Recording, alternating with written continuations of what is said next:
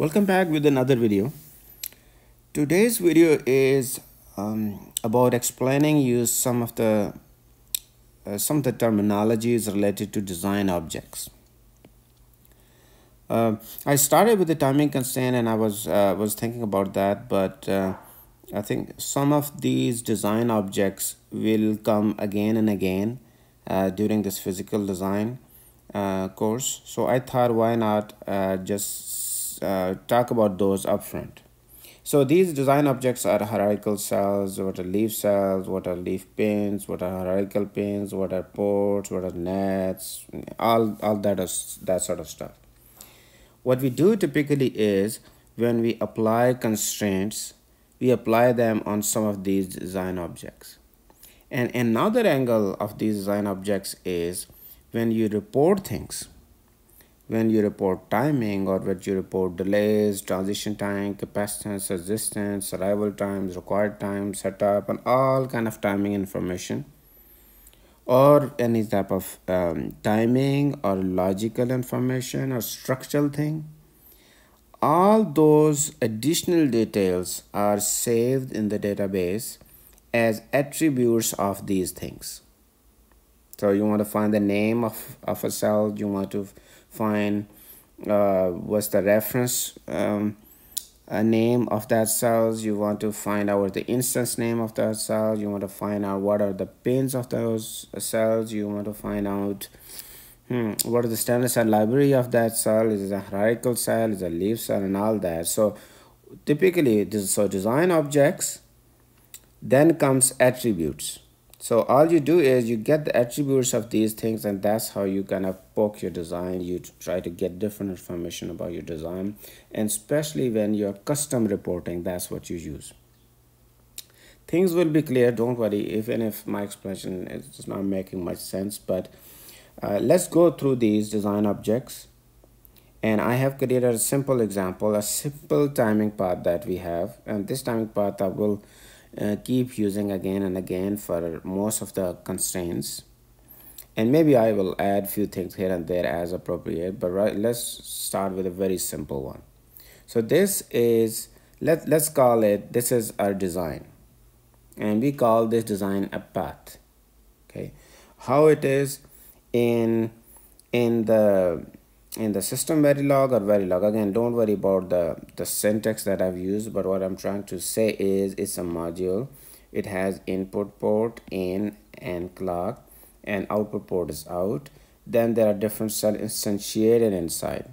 So I can use, for example, in system Verilog, some of the bitwise operators as opposed to calling an instance of flip-flop, but I'm just assuming here these are standard cells which are instantiated in this module. Or in other words, you can also say that this is the net list. It has a flip-flop, launch flip-flop, it has a buffer, it has an, it's an R, and there is actually a FF2. So this is the reference name, and this is the instance name. Okay, well, we'll get to that in a minute, but the point is, this is the design, and this is that path module. And then in another top level design, which I call it top, I have instantiated two copies of this path, exact copies. So this copy and this copy. So this one, the top level, also has an input port, input clock port, output port. Yeah, if it's a system Verilog, I will say input logic something. If it's Verilog, I think I'll just declare it and then declare them here, something like that. But I just want to convey the point as opposed to talking about the syntax exactly. But the point is that inside the top, you have two instances, instance 1 and instance 0, of the same design path. So this is path, and then instantiated. Then I did other things I'm skipping here is the connection I'm making. In the main in of the top, I'm connecting to the in of the instance 1. And then clock comes connected to this one, and exactly same net connects to this one. Then this path output, then I connect to the input one. So I'm creating kind of two paths here. So it's a one path, then data launch here, then another one. And then it goes out and goes to the outside port. That's simple design.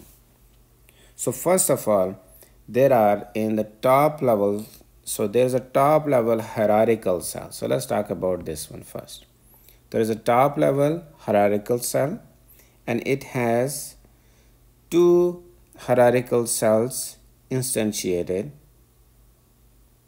So top, and then there's a 1 and instance 0. But still these are hierarchies, like these are modules. The actual cell, actual physical cell, which we call leaf cell, actually are these ones. So how many leaf cells are here? 1, 2, 3, 4, 5, 6, 7, 8, 9, 10. So if I say how many leaf cell in hierarchy path, you can say 1, 2, 3, 4, 5. Right? So you see the difference between the two? Okay, so leaf is the end. Hierarchy is kind of more just a module declaration. It's not a physical. This is where physical boundary is. This is more like a drawing thing. Okay, so hierarchical does have a boundary, but overall, let's say if I flatten it, it's another terminology used, flatten it. Flatten means at the top level, I don't see any hierarchy path, and this one, what happened is somehow, and that is possible, typically what we do is bring all these from the bottom to the top. Okay, so typically how we, in at least in synopsis tool, if I want to get this leaf cell, how I get that? So typical cell is what I use, get underscore cell. This is the synopsis command, but again you get that inside a tickle shell. Get cell, and then you have top, the reference name of the top, and let's say I want to get this ff1. So this f1 would be path instant 1, and then ff1. These are instance names. Okay, so that is how I get to this cell. What if I want to get to this cell? So all I need to do is what?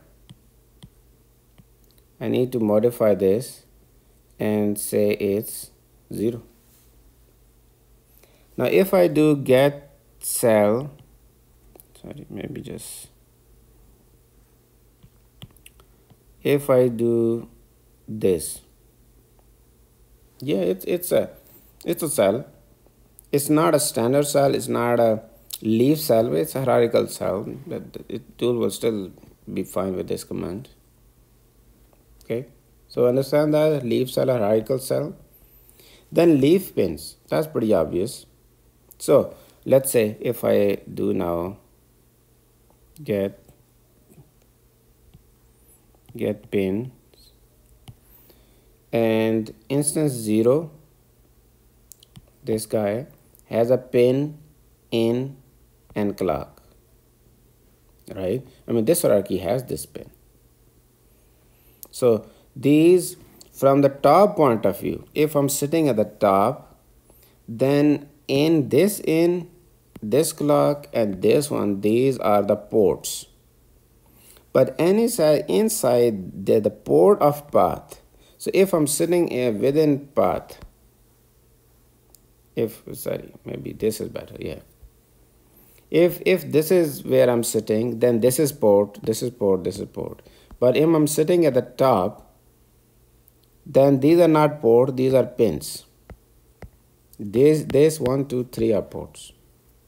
So I get pin with, let's say, path in. Okay, is this a leaf pin or a hierarchical pin? This is a hierarchical pin, right? Because I'm getting a pin of this hierarchical cell. Now if I do let's say buffer, again instance name, that is important, and let's say it has A and O output, so A. What about this one now? This is a leaf pin or this is a hierarchical pin? This is leaf pin. Okay, if I do this, I'm sitting at the top level, And you can move the hierarchies. So for example, within synopsis you have this command current design. If I say current design is path, that means now I'm sitting inside path, not one of these, actually the module path, the reference one. And after doing this command, after running this one, if I run above command, that's not gonna work, because now I'm sitting, now I can do this only, but this one is outside. You see the sitting in different hierarchy means what? That those are important concepts. Okay, now more I'm explaining, more I'm feeling that okay, that's good. It was good idea that I started explaining these. So with current design path, I'm getting into path, and now if I want to get this, for example, this, I will do say get port in. So I'm actually referring to this one. It's not this or this, because now I'm inside that single design. So basically I'm sitting at this level. I do not have a picture of this and this separate. So again, just revising what I said, when you are sitting at a hierarchy, whatever hierarchy is, the external signals are ports, and all internal signal, whether these are pins of hierarchy or pins of the leaf, those are pins, not ports. So we kind of covered this leaf pins, and we have covered moving into different hierarchies. Ports we have covered, right?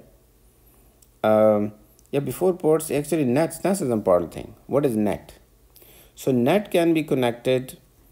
Think of this. Now I'm sitting at the top level, but I have a visibility inside these two. So this port, think of that. So this port is connected to this pin. In between, like it's a wire. Every time I say net, what is a net? It's like a wire connection. You are connecting this thing to this thing, right? Even when this sitting, or let's assume you're taking a wire and connect to this. So this is a net. Then there between this and this is the net. And between this and this is a net. All these kind of connections are nets. Similarly, this is a clock net. So your nets, your pins are connected to the nets, your ports are connected to the net. And cells, yes, this is a cell, but then it has inside, there is no net connected to a cell. There are so many nets connected, right? For example, this cell, you have this external, then you have several ones. So you can say, hey, get me a net of a cell. You can say, get me a net of a pin, or get me net of a port. All right, so what is data port? So in this example, in and out, as you can understand, clock is the one going to clock pin. So naturally clock eventually be clock port. It's not a data port. But in the beginning, how does tool know? Right, okay, you have connected to it. So this flip-flop knows I have a clock coming in, but overall design doesn't know, right? This will come later on unconstrained and constraining. But for the moment, think of that. If we have a clock defined, and how we define that will come later on, then that port becomes a clock port and others are data ports. Then each port has a direction. So if it was declared with system verilog logic input, then this is an input port, or this can be an output port. Sometimes some ports can be in and out, because those are bidirectional. You can bring data in, you can send that out. Those are at chip level. So in out is a valid one too. I think I did cover everything. Maybe later on when I start actually giving you some practical example, and after theory, definitely this is physical design. Just explaining you like this and not gonna cover everything. So I definitely have to get to the open source tools and start doing actual experiments and running some commands. That's what you will understand. Okay, that's it for now. I will see you in the next video, and next video is going to be about how when you're designing unconstraints, how you can start constraining, and we will gradually start constraining. Okay, so next lecture is going to about unconstrained endpoints. Thank you. See you then. Bye.